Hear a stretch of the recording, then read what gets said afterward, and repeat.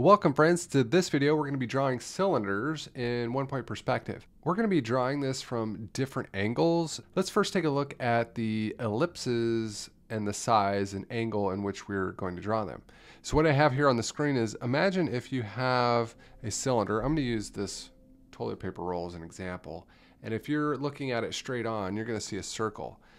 If you start to turn it up, then that circle is going to get a little bit smaller, and you keep going, it's going to get smaller and smaller and smaller until it disappears when you're vertical. Same thing if you're going down, it's going to get smaller, smaller, smaller, smaller, smaller until it disappears. So that's what I'm representing here. And you can also consider the other direction when you go off to the side, smaller, smaller, smaller, smaller until it disappears, or the other direction, smaller, smaller until it disappears. What we're going to do is draw some cylinders at different angles, and we're going to start by using the ellipse. So first we're going to build the ellipse and then the rest of the cylinder, and I'll do this at different angles in 1-point perspective. Let's go ahead and start that by, I will hide this layer and we'll start anew. Over here I'm going to do one on the right that's turned furthest away from us.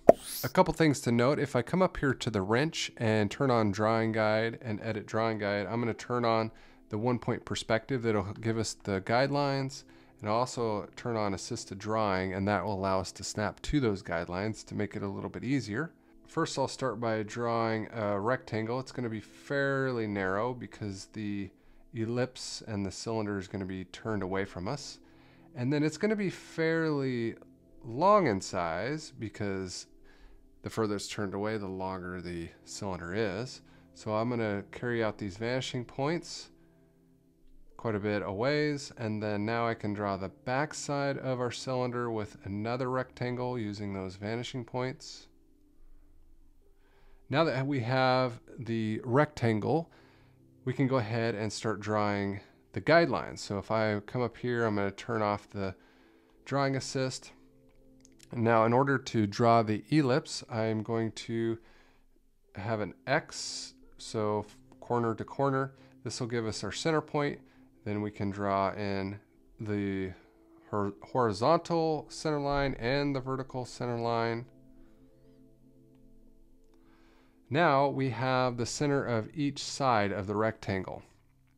So let's go ahead and draw our ellipse here. If I create a new layer, I'm going to change colors so we can hide these construction lines later. So what I'll do is go from each one of these center lines and I'll create an ellipse here. Procreate automatically does this for me, makes it much more simple, so I can go ahead and do the same thing here on the back. If you want to be completely precise, I'd recommend you could do the construction lines each time. Let's go ahead and connect both of these ellipses to make our cylinder, and then I'm going to hide the part of it. The ellipse will be on the back side of the cylinder, and then I'll hide this layer of the construction lines, and you can kind of see what that would look like if it was turned further away from us. Now let's go ahead and do another one. This time we're going to do it where it's turned closer to us. A couple things to think about here is, if I wanted to make this in the same perspective size, there's a way that I can do that. And also, if I want to rotate it in the exact same size, I can do that as well. So you have to change your grid, and you also have to scale it in perspective. I'm not going to do that for this video because it'll be much more complicated, but I have a couple videos I'll reference in the description that if you want to try that out, you're more than welcome to. It is going to be more difficult for beginners, so for the sake of this video, we're going to keep it fairly simple and draw an arbitrary size. So let's go back and do this one again. And this time I'm going to bring it closer to the vanishing point because it's actually going to be shorter. So let's show you what that looks like. I am going to turn drawing guide back on, and I will draw a wider rectangle this time. Then my vanishing points. This time the rectangle on the back side will actually be behind, and you can already start to see that it's going to be much more foreshortened on the length. And now we'll start to draw our ellipse here.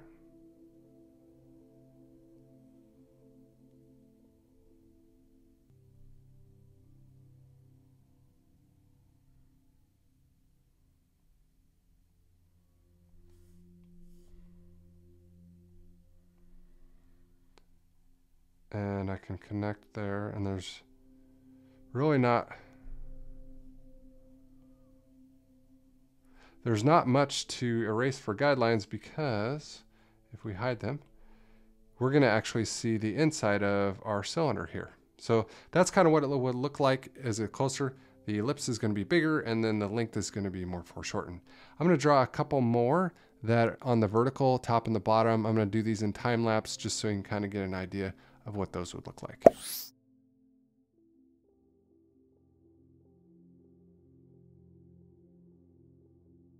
There's a couple more cylinders in the vertical above the horizon and below the horizon. Hopefully this helps you kind of visualize what a cylinder would look like when you're rotating it in space. As always, if you have any questions, comments, suggestions, I would love to hear your feedback. And I am going to continue working on my construction, my form of the basic shapes, as it will help build on our fundamentals when we're drawing. And I'm going to be working on improving my figures. So make sure you subscribe if you don't want to miss out on any of those videos I'll be creating soon. And I can't wait to see you in the next one. See you next time.